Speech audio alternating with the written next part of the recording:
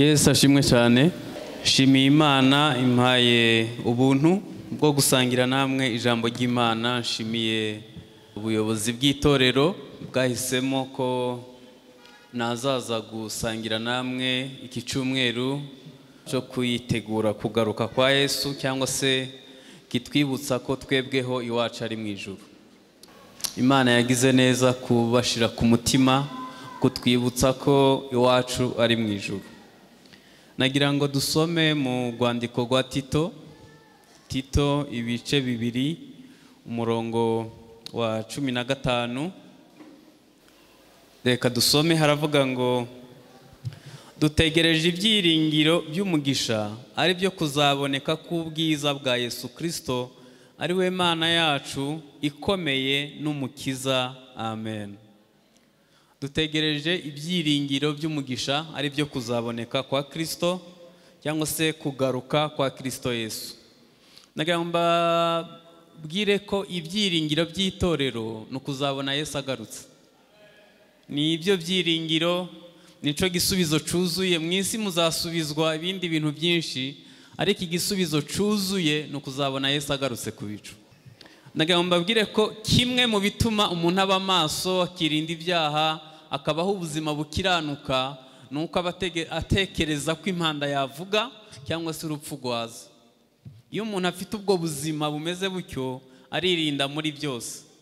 Impanda ya rusange ishobora kuvuga twese tukagenda, cyangwa se apana twese abiteguye, ariko niyawe ishobora kuvuga ukaburagiye wenyine tukaguherekeza, ukaba utwitangiye kugerayo. Kubaho witeguye ufite ubuzima bwejejwe n'inyungu zawe.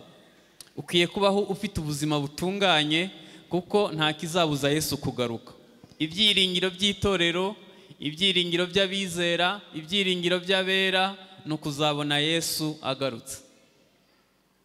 Ntabwo nzi niba twese ari ubwo buzima tubayeho, ariko kuza ko azaza. Kimwe mu byo abakristo bamaze kwibagirwa ku kigero ca 80% nuko Yesu azaza. Bimaze gukamuka, nyene tusigaye tubiririmba tukanabibwiriza, ariko ubona tutiteguye ko Yesu yaza. Abakristo bamaze kwibagirwa ko Yesu azaza ku kigero ca 80%. Kubera impamvu nyinshi navuze ejo, uyu munsi ntabwo ndi bubigarukeho, ariko kuza ko azaza. Nagira ngo mbabwire ko uyu ni umutego wa Satani twaguyemo ntitwabimenya. Kandi n'itorero rya mbere, ndavuga abana b'imfura Abisirayeli bari muri Egiputa, nabo baguye muri uwo mutego.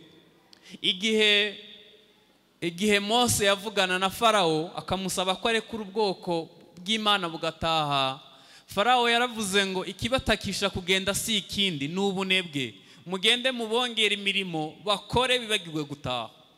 Wabumba amatafari 100 akabumba 200, kandi ibyatsi akajya kubyishakira. Bibiliya iravuga ngo bacura umuborogo.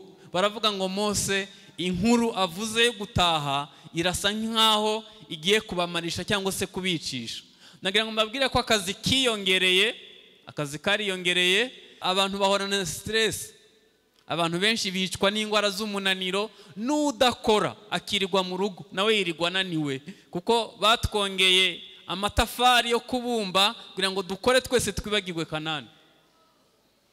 Ni umutego itorero rimwe kugwamo ritabizi. Muri iki gihe ikiguzi cy'ubuzima nababwiye ko kiri hejuru. Kugira ngo umuntu abone ifunguro ry'umunsi bisaba gukora ku kigero kiri hejuru, kandi kibabaje dukora cyane ariko tugasarura bike.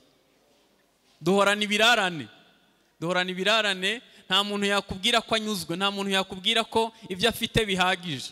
Nyamara Bibiliya iravuga ngo kubaha Imana iyo bifatanyije no kugira umutima unyuzwe bivamo inyungu nyinshi. Ntabyo uzigera ubona uhunika kugeza ubwo uvuga ngo ibyo mfite birahagije. Ukwiye gusaba umutima unyuzwe, kuko ikiguzi cy'ubuzima kigenda gihenda, kiri hejuru mu buryo buteye ubwoba, kandi nta nubwo byenda koroha. Hanyuma nagira ngo mbibutse ko imishinga yacu itazabuza Yesu kugaruka. Ibyo duhugiyemwo byose ntibizabuza impanda kuvuga.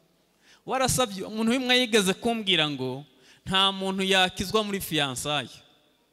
Nyene ubukunda fiancé wawe 105%. Ico gihe ubuhugiye nyene mu kurambagiza. ariko wararambagije ubukwe bugeze mu irembo hariya, itorero ryose ryahagurutse bategereje kukwakira, impanda yavuga. Waratwise inda amezi 9, ku munsi wo kubyara nabwo impanda yavuga. Umushahara wakoreye usigaje umunsi umwe ngo ugere kuri konti, nabwo impanda yavuga. Inzu waruhiye uwubaka utarayitahamo, nabwo impanda yavuga. Ntabwo imishinga yacu izabuza Yesu kugaruka. Igihe Yesu yazamuka mu ijuru, abigishwa ngo basigaye bararamye bareba uko agiye, abamarayika barababwira ngo bagabo b'i Galilaya, niki gitumye mukomeza kureba uko agiye? Aravuga ngo uko agiye niko azagaruka. Byari bivuze ngo agiye muraramye, azagaruke mukiraramye mugitegereje ubwami bw'Imana. None ubu hararamye bangahe? Hanyuma imishinga yacu nayo, hanyuma ubuzima bwakomeye n'ibindi byose. Ariko ibyo byose ntibizabuza Yesu kugaruka. Itorero rikwiye guhora riraramye ritegereje ko impanda yavuga. Niko dukwiye kubaho. Paulo yigeze avuga ngo nibagirwa ibiri inyuma ngasingira ibiri imbere. Igihe ba mukristo banyura mu isoko y'imburamumaro, ngo bagiye bararamye bareba hejuru, ngo bakavuga ngo bugingo bugingo bugingo bugingo. Iby'ubugingo bimaze gukamuka, ntabwo ikiriyo ntego nkuru. Nyamara ibyiringiro by'abera, ibyiringiro by'itorero mu kuzabona Yesu agarutse. Uheruka kubitekerezaho ryari? Paulo yaravuze ngo impanda izavuga, hanyuma abera bazamuke. Nahoze ntekereza impamvu Yesu atazagaruka ku isi, ndaza kuyivuga. Ntabwo azagaruka hano kiretse mu ngoma y'imyaka 1000. Ndaza kubasobanurira impamvu Yesu yavuze ngo azatwara itorero nk'ugibye, nk'uko umujura aza mu gihe kidateganyijwe, ni nako Yesu nawe azaza. Ndi bubasobanurira impamvu itorero azaritwara agibye. Ntabwo azagaruka ku isi, azahagarara ku bicu na marayika mukuru, hanyuma avuze impanda y'ibitorero aritwara. Azaritwara mu buryo rizaba rimerewe nabi, atabigenje atyo nta warokoka. Hanyuma ejo bundi rero impanda izavuga. Iyo mvuze ejo bundi ntabwo nzi niba ari imyaka 2000 isigaye cyangwa 100 cyangwa uyu munsi, ntabwo mbizi. Ejo Imana yabigize ibanga, ariko reka nkoresha iyi mvugo: ejo bundi impanda izavuga. Abiteguye babayeho ubuzima bwejejwe, birinda ibyaha, bazazamukana na Yesu. Imyaka 3 n'igice ya mbere izaba ari imyaka yo gupima imirimo. Ntabwo tuzaba twihuta, bazahamagara umuntu wese mu izina. Hanyuma bazaba hari umuriro utsitse, umuriro bacanye bitondeye neza. Bazajya bahamagara umuntu, imirimo yakoze yose bayinyuze mu muriro. Umurimo wose utakoranywe urukundo uzasigara mu muriro. Inshuro zose waje kurepeta kugira ngo batagushiraho 0, inshuro zose witanze kubw'agahato, inshuro zose witanze bitava ku mutima, abashitsi bose wakiriye bitavuye ku mutima, byose bizasigaramo. Bibiliya iravuga ngo hari abazajya mu ijuru ngo bameze nk'abokowe mu muriro, nabo bahakwa gusigaramo. Kandi abo mvuga n'abagiye ntabwo ari abasigaye naho, abo n'abagiye. Ese ibintu dukora tubikora bihaswe n'urukundo? Dukundisha Imana umutima wose n'ubwenge n'imbaraga, cyangwa bimwe tubikora kubw'amahame y'amatorero yacu? Hari abantu benshi bakorera Imana batishimye, bakamusaba yo kugura ibyuma, nayo ni forme, nayo gusohoka, bakamusaba nayo kubaka urusengero, nayo igiterane, bakamusaba ubwitange nka burindwi, akajya agenda yimyoza. Reka mbabwize ukuri, ukwiye guhindura ibintu byose ukora ukabuhatwa n'urukundo. Ibintu byose utakoranye urukundo ntuzabigororerwa. Muri iyo myaka 3 n'igice twagiye, icyo gihe bazaba barimo gupima imirimo, Antikristo azigaragaza hano mu isi. Azacecekesha intambara n'ibindi byose bibazo bihari, Abisirayeli bazamwibeshaho ko ari we Kristo bamaze igihe bategereje. Hanyuma azafatanya nabo ku birebana na ruye rusengero rwabo, turaza kubigarukaho. nyuma bazamuvumbura imyaka 3 n'igice irangiye, igihe azaba azanye ibitambo bizira nk'ingurube cyangwa se ibindi, nibwo bazamenya ko atari we Mesiya. Ico gihe itorero rizaba rirangije gupimigwa imirimo bagiye mu bukwe bw'umwana w'intama. Ntabwo nabona amagambo misobanuramo kuko mu mutwe wanjye ntekereza ko bidakwigwamo neza, ariko bikenze reka mvuga ibyo. Ico gihe Yesu azaba abonye ico yaruhiye.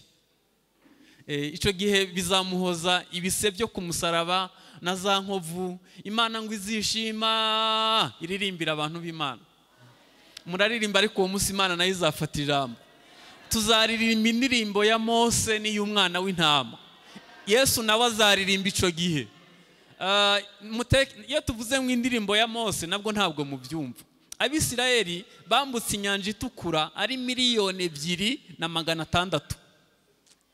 Ntabwo bari batuye mu mudugudu umwe. Nta mudirija yarepetesha korale y'abantu 2,600,000. Ariko bose bambutse inyanja bararirimbye, bahuriza ku ndirimbo imwe, bose barumvikana. Iyo ndirimbo mu ijuru bahise bayitwara ako kanya bajya kuyibikayo. Izongera kuririmbwa itorero rivuye mu isi. Mu bukwe bw'umwana w'intama rero iyo ndirimbo izaririmbwa, hanyuma niyo Yesu nawe amaze igihe ahimba nayo azayiririmba. Ntabwo nababwira, murareba ko isi ni nziza pe, dufite ibibaya byiza, imisozi myiza, n'ibyo utarabona wowe uzajye kuri Google uzabisangaho. Ariko nagira ngo mbabwire ko ibi byose tureba Imana yabiremesheje ijambo. Yaravuze ngo nihabeho, habaho ibintu byiza nk'ibyo tureba. Yesu avuye mu isi yaravuze ngo sinzongera kurya, sinzongera kunywa keretse mbonye umugeni. Bivuze ko amaze imyaka 2,000 akoresha aye maboko ategurira umugeni. Kandi mu byo arimo gukora amazu ntarimo, kuko yaravuze ngo kwa data hari amazu menshi. Yaje asanzwe hari, arimo gukora decoration, arimo gutegurira umugeni. Ibyo bintu abamarayika ntibabifiteho uburenganzira, ngo barabirunguruka gusa, ngo bakavuga ngo icyatugira abantu tujye mu isi kubikorera, ariko ntibafite ubwo burenganzira. Ibintu Imana izahemba bera ni iby'ijisho ritigeze kubona, ni iby'ugutwi kutigeze kumva, ni iby'Imana itegurira abayikunda. Uwo munsi azadushikiriza Imana Data. Imana ngo izafata igitambaro ngo ihanagura amarira ku maso y'abarize. Ababi babarira bazasarura bishimye. Mu isi turi n'umubabaro. Yaravuze ngo ariko muhumure, ngewe nanesheje isi. Hari ahantu tuzagira turuhuka imibabaro yose. Kera nigeze gupfa, nagiye muri koma maramwe igihe, hanyuma ngiye kubona mbona haje abamarayika 2 ndi muri koma. Barambwira ngo ngwino tugende. Mbajyamo hagati ntazi ko ariko bapfa. Ubwo nari nsohotse mu mubiri wanjye. Tugenda ahantu mu kirere kure, tugera ahantu hari urugi rw'ikirahuri. Ntabwo nabonye aho rutereye, ariko nabonye urugi rw'ikirahuri. Ubu hari tekinoloji ihari aho ukandagira hano urugi rukikingura hari utarukozeho. Ibyo bintu ntabwo byari bwabeho, byari byo byose hari mu myaka ya kera. Iyo tekinoloji ntabwo yari bwabeho. Hanyuma rwikinguye, mpagaze muri urwo rugi, hari ibintu 2 byambayeho. Mu by'ukuri ndi mu bantu bababaye ku kigero cyanjye. Sinababaye nkawe, ariko ku kigero cyanjye narababaye. Nakuriye mu mubabaro, mutekereze ko niyahuye ku myaka 10 kubera umubabaro wandenze.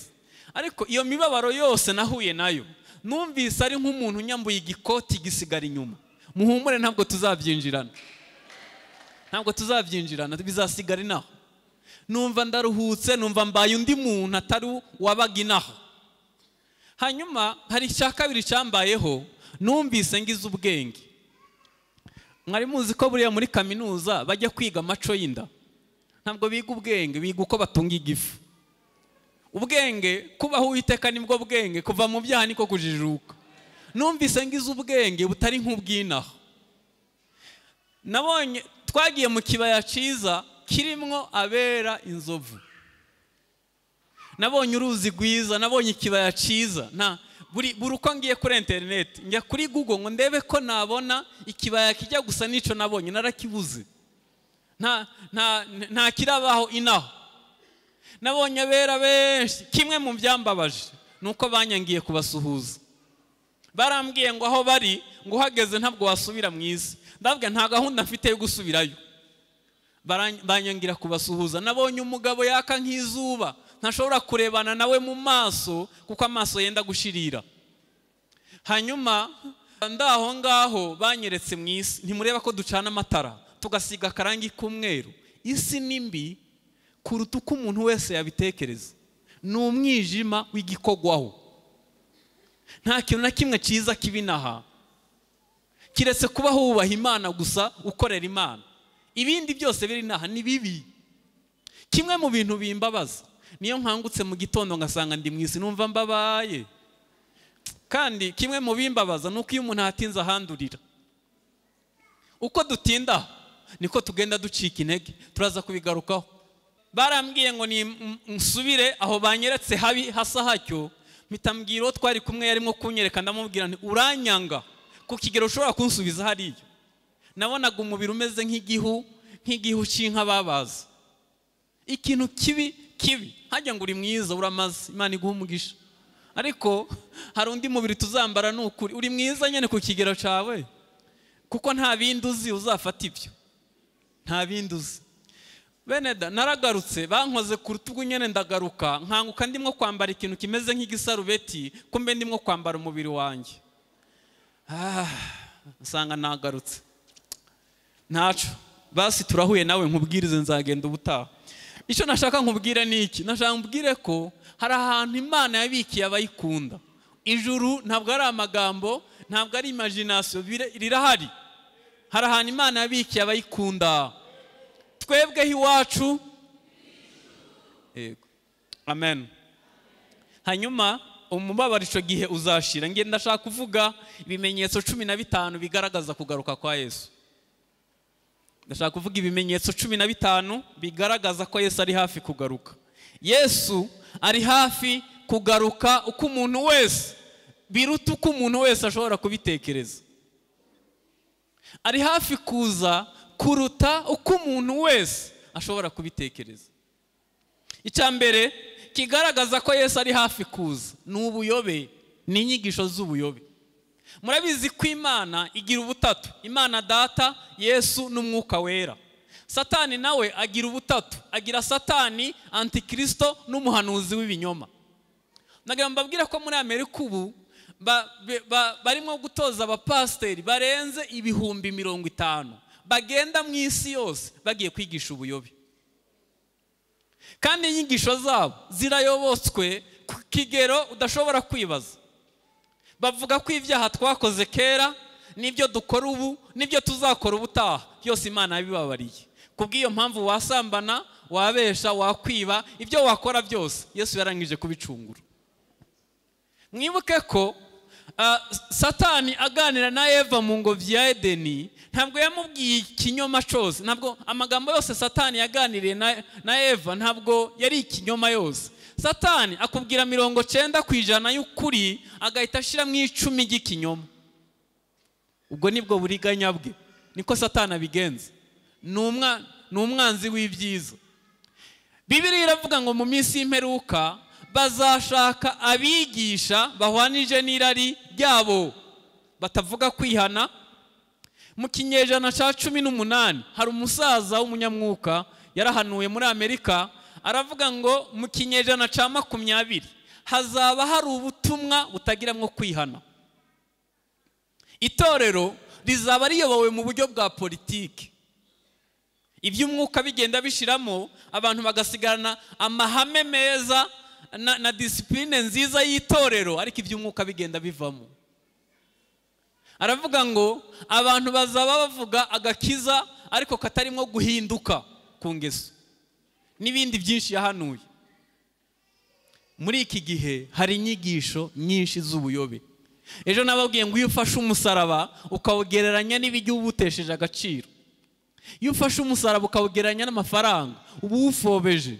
Yesu ntiyapfuye ngo tujye twambare tujye muri Amerika. Yesu yapfuye ngo dukire icyaha cyo kwa Adamu, ibindi ni inyongera. Birababaje ko umuntu yibagirwa icyo Yesu yakoze ku musaraba akava kuri Yesu kubw'ibyo Imana itamukoreye. Nabwo ni ubuyobe. Nabwo ni ubuyobe. Amatorero ntabwo mbabujije kuba mu matorero, ariko muzayabemwo muri abana b'Imana. uzabe mu itorero waravutse ubwa kabiri utegereje impanda kwivuga, kuko amadini nayo hari igihe adushira mu kinyoma c'ubwere, bakatubwira ubwere buba mu kirere utabonera ibisobanuro, bakakubwira gusa ko wera, ukagendera mu kinyoma c'ubwere, ntufite aho wihanira, ntiwezwa, ntutungana, ntubana n'Imana neza, ukabaho gusa ku gipindi c'ubwere. Urera se, urera wakabyara we, urera. Nta torero ry'abatagatifu ribaho, nunaribona ntuzarigemo kuko ubwawe wajyanduza. Itorero ni ihuriro ry'abanyabyaha bagiriwe imbabazi bari mu nzira yo guhinduka, bagerageza gusa na Yesu, ariko tukiri inaha tugwana intambara yo guhinduka buri gihe. Icyambere kigaragaza ko Yesu ari hafi kuza, ibi mbabwira muzabisome muri Matayo 24. Yicaye ku musozi wa Elayono, bamubajije ikimenyetso kizabanziriza ibyo avuze, ahita aravuga ngo mwirinde hatagira ubayobya. Kuko nagamba mbabwire ko gukura amatorero avuka buri gihe ntabwo ari impamvu y'ubwami bw'Imana. Amenshi yigisha ubuyobe.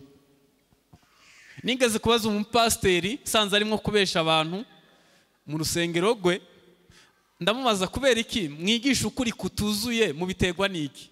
Aravuga ngo mwereka pastor ngo nawe ntugakavye gukiranuka, wigishije ukuri kose abantu ntabwo batura. Ngo hanyuma ikindi ngo turabareka ngo baza ari benshi, ngo nibamara kugwira tuzababwiza ukuri. Ntabwo rambeshe kabisa. Umuntu yaje akakubana revera, akakubana umudiyakoni, akakubana, uzamubwira ukuri ryari? Ukuri utamubwiye akiza ngo kumubwire yigira umubatizo, uzakumubwira ryari? Mu matorero menshi yo ku isi ubu kirazira guhamagara umuntu yihana. Urabwiriza ukagenda ukicara, kirazira guhamagara umuntu yihana.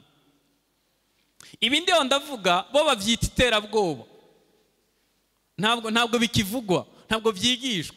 Kimwe mu byatumye nkizwa nuko numvise ko habaho ubugingo buhoraho, hakazabaho n'umuriro. None ubu batwigisha imigisha no kubaho neza gusa. Ubuyobe bwuzuye mu matorero, aho umuntu afata ubugingo buhoraho akabugurana ifunguro ry'umunsi umwe. Icya kabiri ni intambara.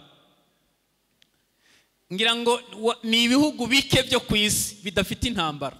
Intambara nto n'intambara nini. Bibiliya iravuga ngo ishanga rizatera irindi. Mwarabibonye cyangwa ntabyo murabona? Ubu murabitegereje? Ishanga rizatera irindi. Ikibazo nuko dutegereje ko ibimenyetso byose bizabigwanda. Ntabwo ariko bimeze. Kimwe kizaba muri Amerika, ikindi muri Aziya, ikindi kiba handi. Hanyuma ibyo byose bihurize hamwe bivuge kugaruka kwa Yesu. Kuko turangaye, ntabwo twumva ko ibiriho biraba ku isi biteguriza Yesu kugaruka. Izo ntambara zose zizarangizwa n'intambara ya gatatu y'isi, kandi nayo iriteguwe. Perezida w'Uburusiya aheruka gusura inganda z'intwaro, arababwira ngo nibakora intwaro zihagije kuko bagiye kugwana intambara ya nyuma y'isi. Korea ya ruguru bayibujije gucura ibisasu bya kirimbuzi, buri munsi barabicura. Hari intwaro za kirimbuzi miliyoni 18 bashobora gutera isi yose igahinduka umuriro. Isi iriteguye, kandi ibyo mvuze bazabikoresha. Kubera iki? Yesaya 61 haravuga ngo nasigiwe natumwe, aravuga ngo n'umunsi wo guhora inzigo. Ako kantu ntabwo karaba. Hari umunsi Imana izahora inzigo. Kubera iki? Banze kwakira isi, yanze kwakira Yesu nk'umukiza, Imana izahora inzigo. Abisirayeli baravuze ngo uwo Yesu napfe, amaraso ye azatubeho twebwe n'abana bacu, bizaba uruhererekane. Ayo maraso amaraso ya Yesu abantu banze kwakira, Imana izayahorera.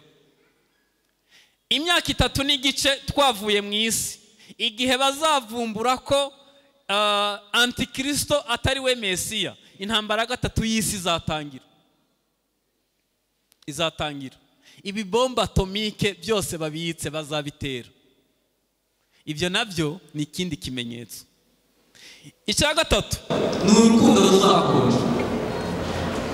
ejo nababwiye ko mu rusengero niho hantu hari hasigaye amahirwe ya nyuma y'uko umuntu abonera urukundo. Abenshi ntibaboneye urukundo mu miryango. Reka nze mbaho urugero ku rubuga rwa UN, urubuga website ya UN y'ubuzima, bagaragaje ko mu Rwanda mu mezi 9 ashize hamaze kwiyahura abantu 800.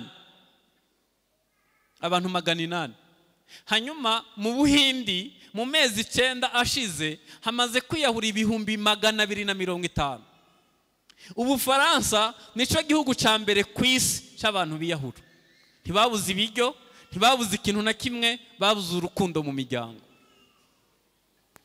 Mwibuke ko itorero najya ari umuryango, niho hantu hari hasigaye amahirwe ya nyuma aho umuntu ashobora kubonera urukundo rwuzuye.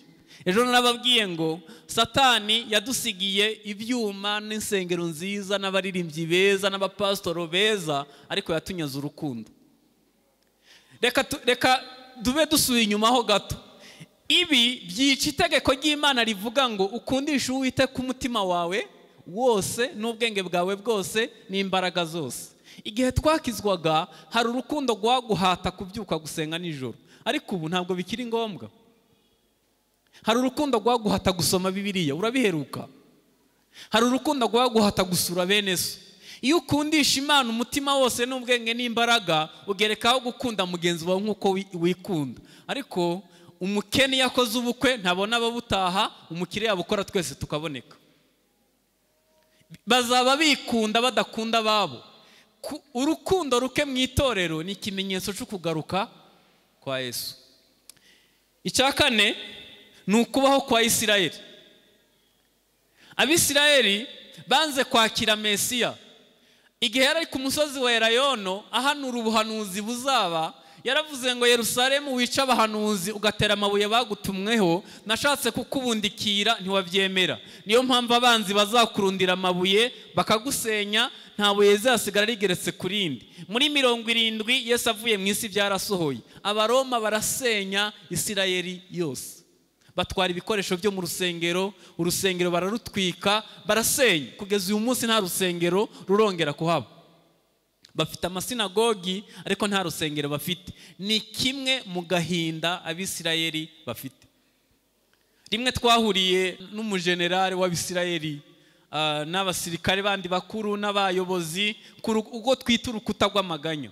Ararira aravuga ngo kera hakiri urusengero mu Isirayeli ntabwo abakobwa batwara ibinyendaro. Kera hakiri urusengero imvura yaragwaga. Ubwo hari hashize imyaka 2 nta n'igitonyanga. Aravuga ngo kera hakiri urusengero isi yose yaratwubahaga, none isi yose iratwanga. Baravuga ngo Mesi uzaza ryari. Iyo tuwageze batwambika udukofero twabo tukajya kugo rukuta tukajya kubafasha kurira ngo Mesi azabatabara. Nigeze kumva umukoloneli ushinzwe umutekano wa Isirayeli, we ni umukristo, yarasenze yaravuze ngo Mana harageze ko agakiza kava mu banyamahanga kakagaruka mu midugudu y'Abisirayeli. Mpita nibuka abapagani nasize Rwanda. Nagira ngo mbibutse ko Bibiliya ivuga ngo umubare ukwiriye w'abanyamahanga ni winjira mu itorero agakiza kazasubira iwabo. Nubwo mubikinisha, nubwo mubifata nabi, hari umubare ushakwa, ni wuzura agakiza kazasubirayo. Twateweho nk'ingurukira ntabwo byari ibyacu. Ubundi agakiza karaka Abisirayeli barakanga, Imana iratudodesha. Kimwe mu byo bifuza kugeraho ubu ngubu ingengo y'imari sinzi uko nabibasobanurira, bayishize mu gisirikare kuko ni haba amafaranga menshi. Bakoze igishushanyo mbonera, nushaka ndaguha amafoto. Bakoze igishushanyo mbonera c'urusengero cakozwe n'umuyahudi w'umunyamerika w'umuhanga. Banamurasiye hafi y'ugo rukuta, batekereza ko yapfuye ariko Imana imugarurira ubuzima. Hanyuma badutwaye ahantu hari ibikoresho byose bizakora muri ugo rusengero. Yo dusohotse batubajije ikibazo, amarira aragwa. Baratubwiye ngo twebwe ko twiteguye, abanyamahanga muri iteguye. Usanga ntitwiteguye. Kandi bo twebwe impandi zabanza kuvuga, itorero rigende, tuzagaruka iwabo, icyifuzo cyabo kizasubizwa tuje kwima ingoma y'imyaka 1000. none twebwe Yesu azabanzirizaho ntabwo twiteguye, ariko ba nyir'ubwite bo bariteguye kuko baravuga ngo ntibyashoboka ko Mesiya aza hatari urusengero. Mwibuke ko n'igihe Yesu avuka Herode yabanje kubasanira urusengero kuko bari bamaze imyaka myinshi nta rusengero bafite. Beneda, imishinga yacu ntizabuza Yesu kugaruka. Ndagira ngo mbibutse ko bafite abatambyi bazakora muri urwo rusengero bitoza amasaha 28. Korale zizaririmba muri urwo rusengero baririmba amasaha 28, bajya bije ya leta, nta kindi bakora. Hanyuma ubushize bagerageje igitambo, batekereza ko iyo nka ari ishobora ni inka izaba ifite ibara ry'umutuku. Batekereje ko ariyo bazatambira Imana muri urwo rusengero, irabatenguhiza na mwandi mabara, ariko barimo kugerageza indi. Umva rero ikintu gikomeye kuri urusengero, urwo rusengero bazagwinjira itorero ryarataje. None ibimenyetso byago no kugwitegura barabirangije, twebwe turangare. Reka mbabwize ukuri, birambabaza iyo ukwizera kwacu kungana n'ibirayi byo mu ruhengeri. Ibyo dusaba Imana ari ibiryo, imyambaro, kuzamuka mu ntera, habe n'umurimo w'Imana usigaye ukogwa nk'akandi kazi kose.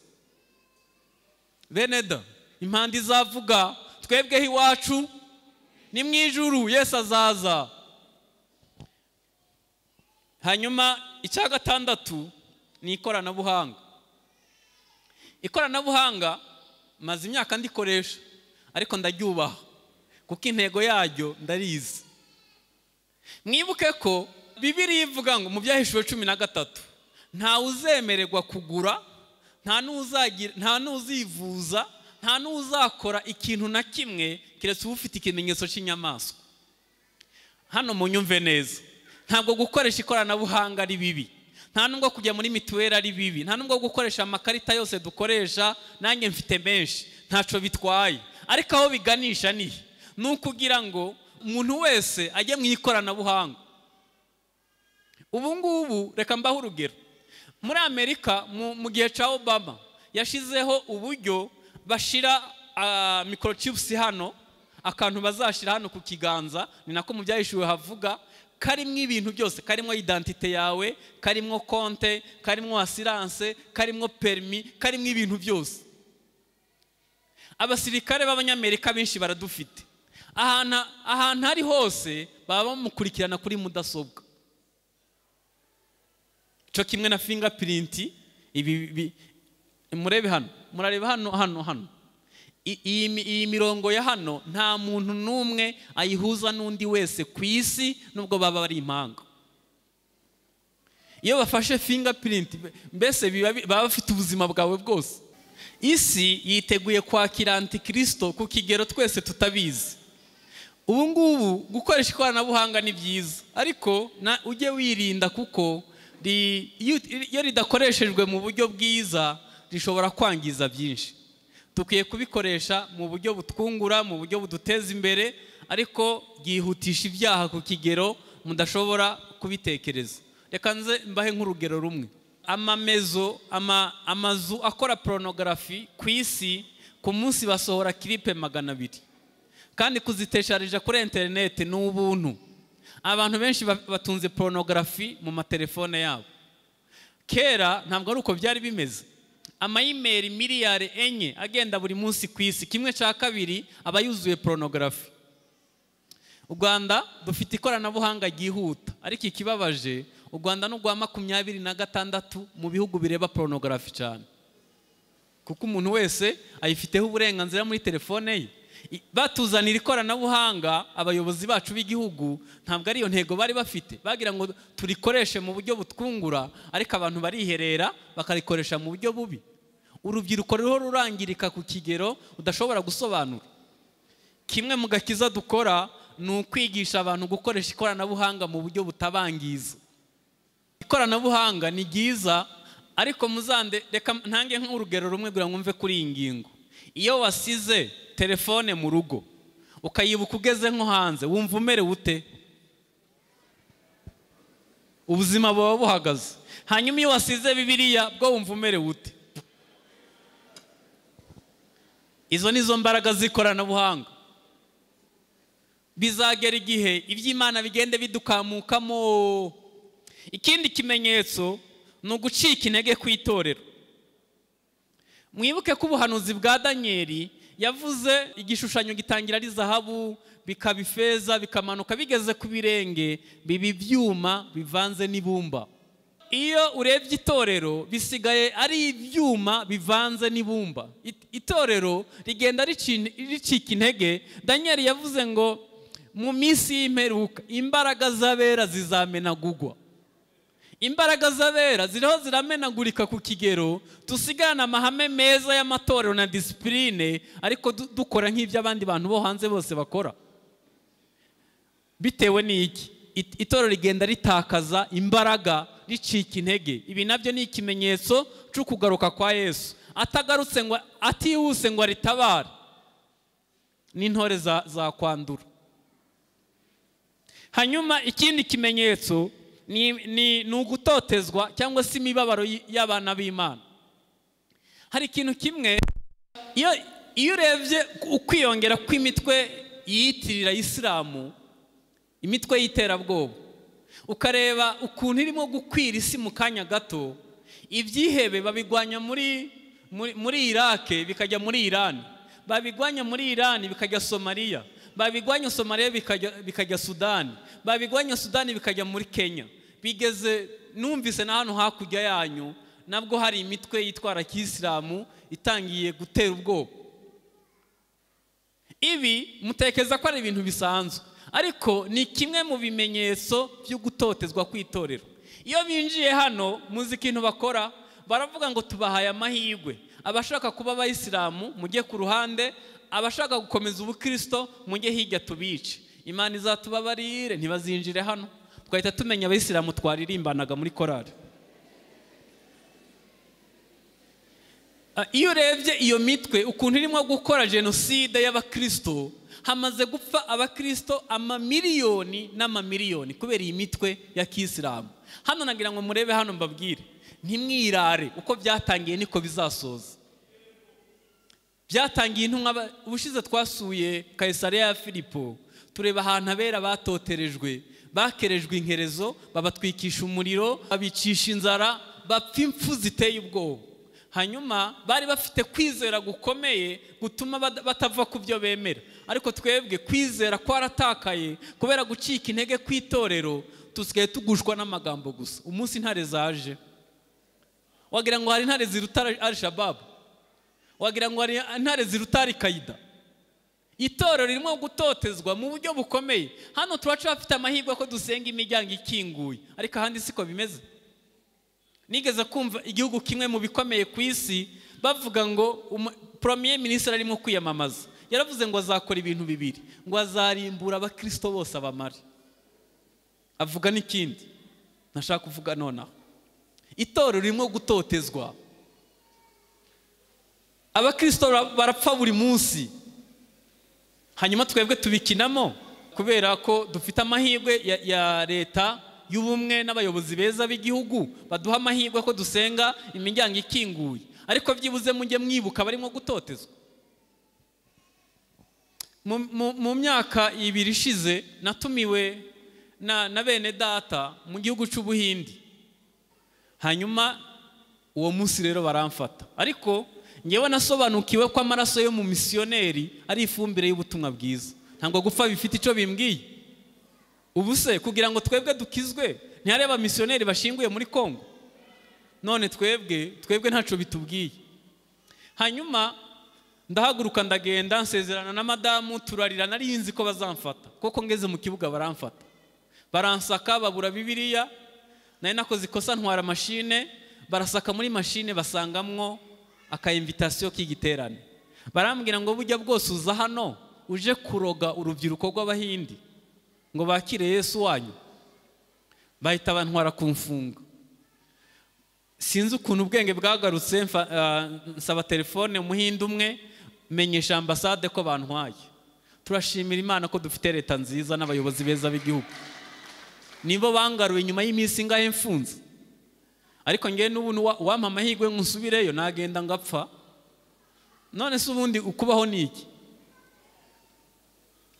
Nagira ngo mbabwize ukuri, dukwiye kwitegura igihe kiri imbere akarengane kazagenda kaza, kandi twebwe nubwo ntaco bitaratugeraho, ariko ahandi biri kuba.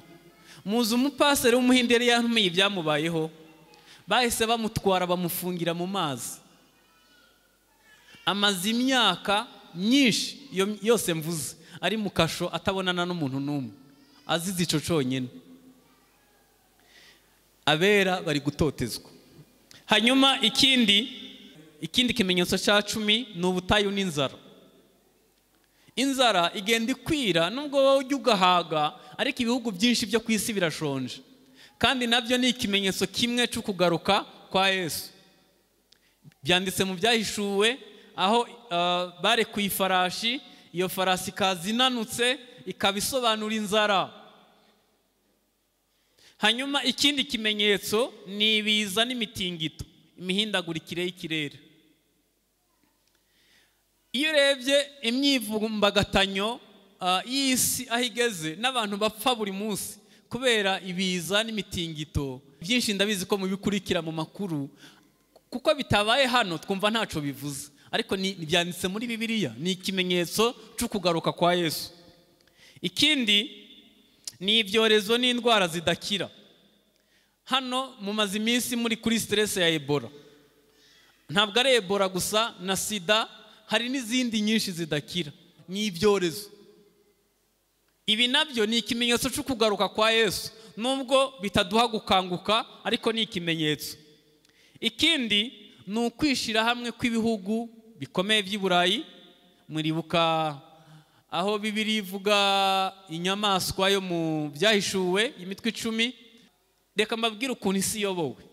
Imigabane igenda yishira hejuru kugira ngo bari bo bahinduka abapolisi b'isi. Amerika ikayobora, Uburusiya, Aziya nayo igashaka kuyobora, Uburayi nabwo bugashaka kudomina, mugira ngo aho inka ebyiri zigwaniye ni biki bibabara? Ibyatsi. Ibyo bintu byose ni ikimenyetso cyo kugaruka kwa Yesu. Kandi ico gihe Yesu azagaruka, puissance izaba ihari, ni izavamwo antikristo. Hanyuma ikindi ni ubukungu bwifashe nabi. Mu myaka nka 10 n'ingahe ishize, ubukungu bwose bw'isi bwari bufitwe n'abantu 300 mu maboko. Kuri ubu ubukungu bwose bw'isi bwose bufitwe n'abantu 67 mu maboko. Muri 2050 bazaba batarenga 7. Ibyo bisobanuye iki? Bivuze ko abakire badushiraho amahame bakadusaba kubaramya kugira ngo tubone ifunguro ry'umunsi. Ubukungu bwose bw'isi bufitwe n'abantu batagera kuri 60 mu maboko yabo. Uko ni ku isi yobo. Hari ahantu hamwe nabaye mu Buhindi, nabonye abakire bambara imyenda y'umweru, hanyuma bakagendana amafaranga bayavunjishije ari hano, abakene bakaza bakabaramya. Niba umukiraje muri quartier, bahita baza bagatamba ibitambo, bakica inka, karamya abakire, bakabaha amafaranga, batabakozeho bayajugunya hasi. Uko ni ku isi yobo.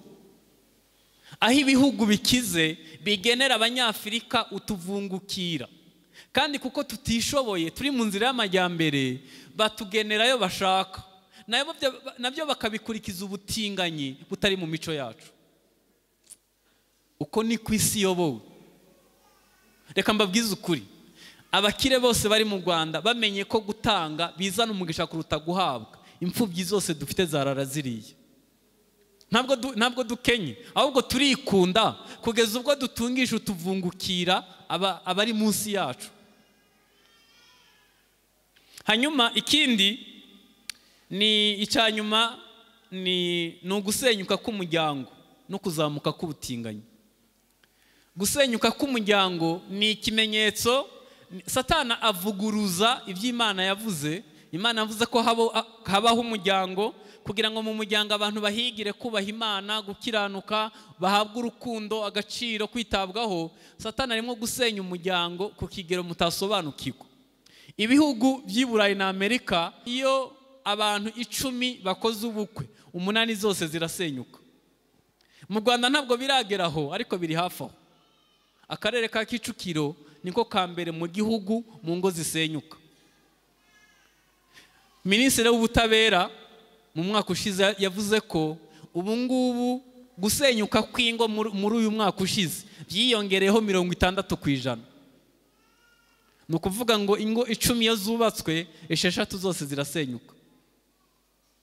Mwamenyereza abakiso zizasenyukara, tuvuga mu ndimi dushumbye amatorero zirasenyuka.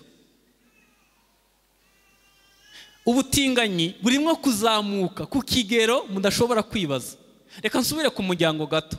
Ukuntu Imana yubatse umuryango, habanza Imana, hagakurikira Yesu, hagakurikira umugabo, hagakurikira umugore, hagakurikira umwana n'abandi. Ariko ibihugu bimwe na bimwe byo ku isi, ukuntu umuryango upanze iwabo, habanza umugore, hagakurikira umwana, hagakurikira imbwa, umugabo akaza nyuma. Uko ni ku isi irimo kubaka umuryango. Aho inyamaswa irusha agaciro umugabo mu rugo rwe. Aho mupfa akantu gato n'umugore agahamagara polisi bakakwambika minote bakakubwira ngo muri kilometero 5 ntiwemerewe kugaruka hafi y'urugo rwawe. Hanyuma bagahita bazamura ubutinganyi. Iyo tuvuze ubutinganyi tuba tuvuze amagambo 4. N'abagabo barongora abandi bagabo, n'abakobwa barongorana n'abandi bakobwa barezibienne, hanyuma n'abagabo bashobora gushaka bakabyara kandi barongorana n'abandi bagabo. Hanyuma ubwa 4 n'abantu bihinduje igitsina. Akavuka ari umukobwa akumva aravyanze akajya kwa muganga bakamubaga bakamuhindura umuhungu. Nakubwira abantu barenze 100 bakomeye ku isi bakoze ibyo bintu. Cyangwa se umuntu akavuka ari umuhungu akavuga ngo simbishaka, akagenda bakamutera amahormone agahinduka agakobwa keza bakamubaga igitsina. Nakubwira abantu bakomeye bayobora ku isi baravutse gutyo. Ikibi kirimo ni ikihe? Amatorero yagiye acika intege kuko nibo bantu bakize ku isi. Impamvu mubona Bibiliya ihinduka buri gihe ntimugire ngo ni ikindi, kuko aribo bakire ku isi bafata amafaranga bakayatwara mu nzu zikora Bibiliya bakabakuriramwo imirongo ibavugaho bagasigaza ibintu bidafite ico bitwaye. Ubutinganyi, kandi mwibuke ko mu Rwanda nta tegeko rihana ubutinganyi rihari. Nta rihari. Iyo bidahanwa abantu bagira umudendezo wo kubikora kuko nta gihano gihari. Nanjye ntabwo nakwishimira ko babahana, nakwishimira ko bakira Yesu umwami n'umukiza. Nagira ngo mbivuge mpagaze ku maguru yanjye, nemye nitwa Desire HABYARIMANA. Ntabwo nzigera nemera na rimwe ko abatinganyi bavuga ngo niko bavutse, ahubwo barayobye. Bakira Yesu umwami n'umukiza yabababarira akabahindura kuba abana b'Imana. Ibyo niko kwizera kwanjye kugeza ku mwuka wanjye wa nyuma nzahumeka. Ntabwo nzemera ko umuntu avuka ari umutinganyi, ntawaho, ahubwo umuntu arayoba. Ni icyaha nk'ibindi, uramutse wihanye Imana yakubabarira. Gusenyuka k'umuryango kuri ku kigero kiri hejuru. Umuryango uriho urasenyuka nyene kuko abantu benshi ari imfura badashaka kubigaragaza, ariko umuryango uriho urasenyuka. Hanyuma amatorero nayo afite intege nke. Reka mbaho urugero. Muri Amerika umuntu yemerewe kudivorsa 3 akagaruka bakamushingira mu itorero rya Gikristo. None se ko aribo batura, ko aribo bafite menshi, ntiwabirukana, ahubwo uhita ugabanya ibiciro mu rusengero ukagerageza kugira ngo bazakomeze gutura. Niba Bibiliya itemera kwahukana na rimwe, amatorero ya Gikristo akaba ageze igihe yemera ko umuntu yahukana 3 akagaruka bakamushingira, tugeze ahantu habi.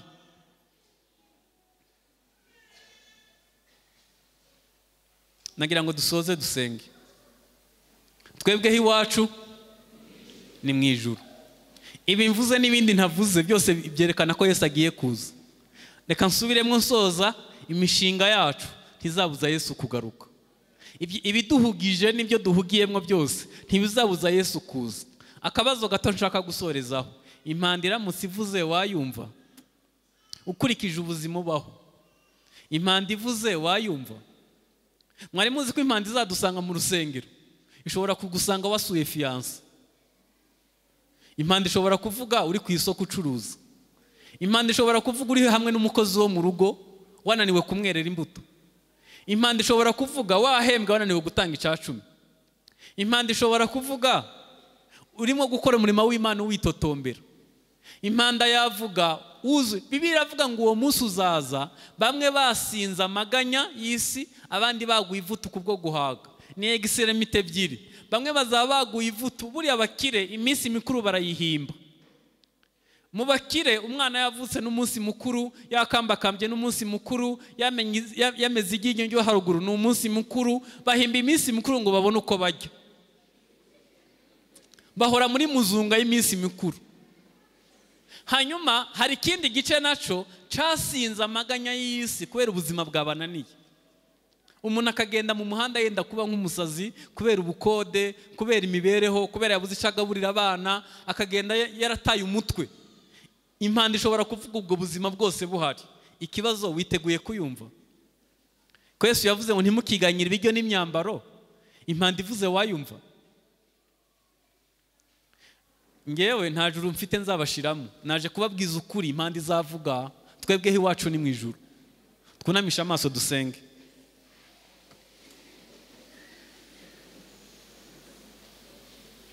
Birashoboka ko umva utiteguye kubera ubuzima umazemo iminsi, ariko reka dufatanye gusenga. Tuba abanyakuri imbere y'Imana.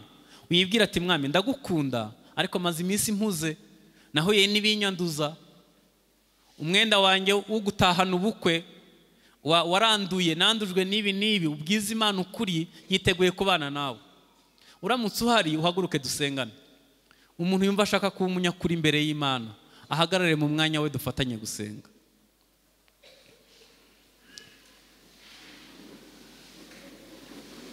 Nagira ngo dusenge. Data mu izina rya Yesu, duciye bugufi munsi y'ijambo ryawe riraturuta twese ryabayeho tutarabaho. Turasenze ngo tubabarire kubwo gukiranirwa kwacu, nibimaze igihe biturangaje ubitubabarire. Turabizi ko impanda izavuga. Ibyiringiro bikuru nuko impanda izavuga. Ico dutegereje gikuru, igituma duhirimbana tukagoka tukagukorera, nuko tuzi ko impanda izavuga. Impamvu turuhira muri uyu mubiri nuko dutegereje ko impanda izavuga. Mwami Yesu Kristo, tumaze igihe duhugijwe na byinshi, nyamara impamba y'urugendo ntabwo ikwiye kutwibagiza intego y'urugendo. Waduhamagaye kugira ngo tuzabane nawe akaramata.